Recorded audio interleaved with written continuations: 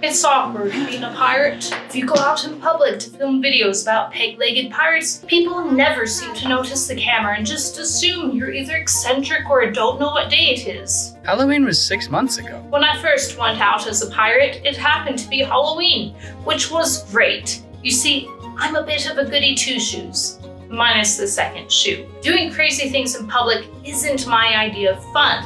But it doesn't feel so crazy if other people are doing weird things too, namely putting on wigs while begging strangers to put candy into plastic pumpkins. My eccentricity was camouflaged by the host of other people masquerading as princesses and the Stay Puft Marshmallow Man. My kid was terrified of that marshmallow costume, gave him nightmares. Not the Marshmallow Man! Anyhow, the real awkwardness didn't set in until the day after Halloween, when I was still in pirate mode.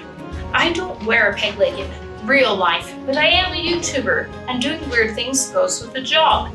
Turns out that there's a grace period.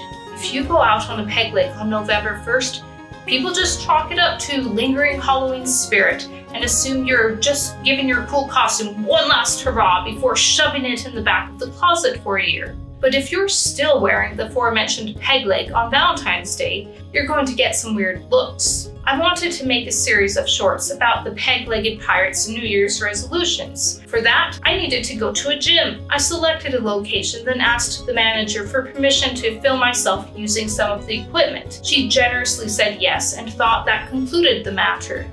But I had one more request to make. Would it be alright if I did it whilst dressed as a pirate? Doing silly things in front of a camera in the privacy of my own home is one thing. Doing them in a public gym is quite another. I aimed for the slowest time of day, when the gym would be the emptiest. When I stepped peg inside, let's just say a few heads turned. I put on a brave face and pretended to be perfectly at ease with my piratey persona, but inside I was dying of embarrassment. I hid behind that persona like a mask. Today, I wasn't Stefanina. I was a pirate, and pirates are afraid of nothing. With false confidence as my only support, I proceeded to film, much to the amusement of the other gym goers. One lady in particular was very impressed and kept chatting with me, which made it hard to film, but I did appreciate the friendliness. With limited time in which to film, I tried to go through the motions to get the footage I needed, while still listening to her. She hadn't noticed the camera. All this time that she'd been talking about loving what I was doing, I thought she meant making videos. Turns out she just loved that I had embraced my amputeeism to the point of turning pirate.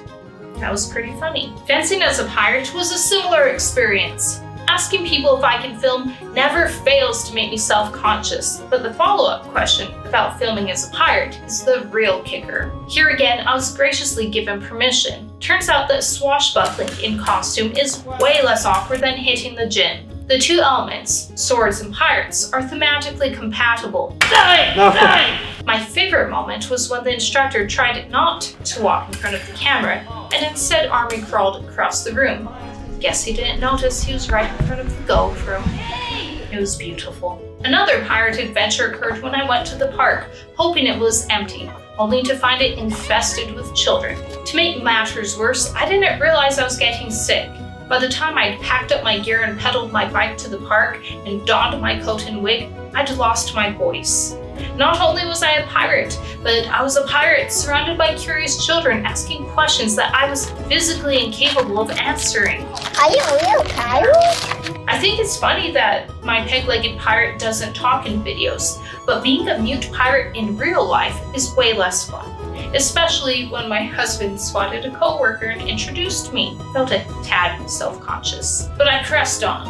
When I got home, I was so sick. I went from feeling fine to having a 105 fever in record time. I collapsed on the bed without bothering to take off the pirate makeup. It was the least fun pirate day ever. Being a pirate is less awkward when I ditched the red coat and wig and just wear the peg leg, which explains how I ended up at my daughter's physical therapy appointment one day. Her physical therapist didn't bat an eye, as if it was the most natural thing in the world to have a pirate on board. The plan was to have my daughter bike around the hospital. I realized, to my chagrin, that there was no way I'd be able to keep up on foot, singular. So I commandeered a second trike and set sail. Thus far, there had been no awkwardness. It was hard to get going on the trike with my peg, but as long as I stuck by the therapist, no one else in the hallways gave me weird looks. It's like he possessed a mystical anti-awkwardness force field. Things were going swimmingly until my daughter instigated an impromptu game of hide and seek. My daughter and her therapist vanished from sight, and the anti-awkwardness force field instantly collapsed. I was left alone on a tricycle with a peg leg, trying to look like a responsible adult as I searched the hospital for nearly an hour in search of my lost child. Put yourself in my shoe. How would you feel in those circumstances? I'm sure there are people who went home that day and told their family, "Honey, guess what I saw today? A pirate with a peg leg on a tricycle in the hospital." No one will ever believe them. As I pedaled the lonely halls of the hospital, I reflected on my life choices, wondering how I managed to get myself into these bizarre situations. Someday when I'm 90, I'm going to have the craziest stories to tell my grandkids. And the nice thing is that they'll have to believe me, because I have video footage, even if I like actual footage. If you want to see some of those crazy stories, I'll link them here. Sometimes being a pirate is awkward, but you know what? Maybe it's good to periodically push past the comfort zone. It's given me practice overcoming self-consciousness and doing things I initially didn't want to do, which are good life skills. Not only do these peg-legged adventures make for fun stories on and off camera, but maybe it brought a smile to someone's face when they're having a bad day. That makes it all worth it. So whether you're laughing or rolling your eyes, thank you for joining me on my amputee adventures.